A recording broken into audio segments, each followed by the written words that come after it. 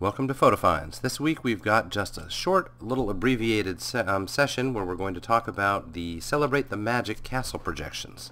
Now these started back in November, but we haven't had a chance to have a look at them until somewhat recently.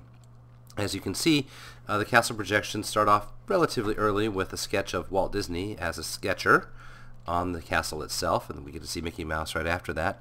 Tinkerbell then comes along and sprays some color all over the castle. Tinkerbell's kind of the glue that holds this particular show together. She'll appear from time to time. Now, as you can tell, they did not shy away from using very bright colors. What they wanted to imply was a kind of painting experience, as though the castle were being painted here and there with a giant brush and using lots of different animator colors. It's really kind of harking back to the original purpose of the company as an animation company.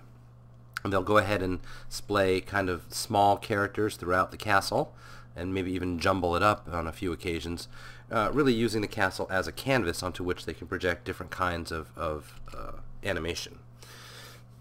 At a few points in the show, they do this sort of thing as well, where they give a kind of dreamy background to it, and then a foreground image that is more recognizably one of the characters from their movies. So Cinderella, in this case on her own castle, turning into Pinocchio, and then Tiana and Naveen.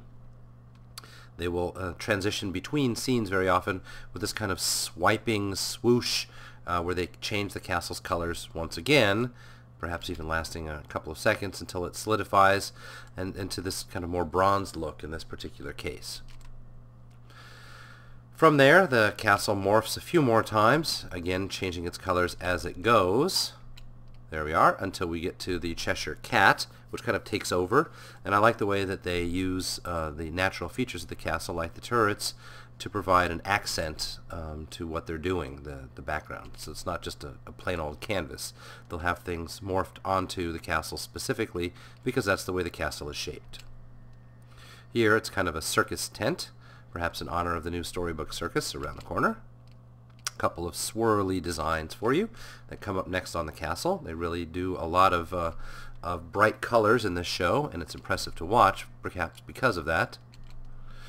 And then the colors will solidify down into, there we are, a construction crew building up Wreck-It Ralph. So he comes on and says, "I'm going to wreck it." And then Fix-It Felix, as you can see him here, bounces around a little bit, fixing all of the windows that were broken on the castle. And then the bricks eventually come crashing down, and we see game over on the castle. It's a really neat effect. Then it's on to the Lion King. And as you can see, they show some abstract stripes and colors, and then some bounding animals, like we saw at a few points throughout that movie. And then something that looks a little bit like it might have come from PhilharMagic, with Simba dancing with the flowers there. And then this moment where Simba and Timon and Pumbaa are crossing across a waterfall. All of it projected onto the castle. Castle then kind of turns to other stories. Here we've got the Jungle Book, a couple of different animations from the Jungle Book, with the castle taking on that jungle look to it. And then it's on to romance. This one is particularly hard to photograph, but this is Lady and Tramp eating their spaghetti toward a kiss on the castle.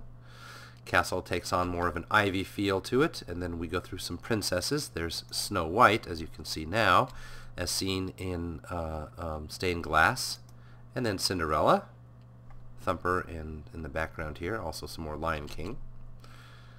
Beauty and the Beast, also as seen through stained glass, and then the Luminaria of Tangled, and that's Buzz Lightyear, causing this turret to turn into a spaceship that kind of lifts off. That's from the old show. In fact, there are several scenes that are taken from the old show called Magic, the Memories, and You, except that in this case they don't show pictures of guests interacting on the streets. They just show the projections, and the show doesn't change on a daily basis. Now the projections are a lot brighter and crisper in this version than they were in Magic, the Memories, and You. You can see Captain Jack a lot better and with more clarity than you would have seen in the old show. They do keep as well the skeleton dance skeletons from the old show. But they Will-o'-the-Wisps from Brave, as well as a couple of show scenes from Brave as well, kind of take over the castle, allowing them to show whatever's most current in their library and in the theaters, which I think is a good way to use the technology. Back to these palettes of color, and there you see Snow White highlighted in the middle, then Dumbo highlighted in the middle. We'll go through several of these famous Disney movies, and then the castle becomes kind of swirled with color in different ways.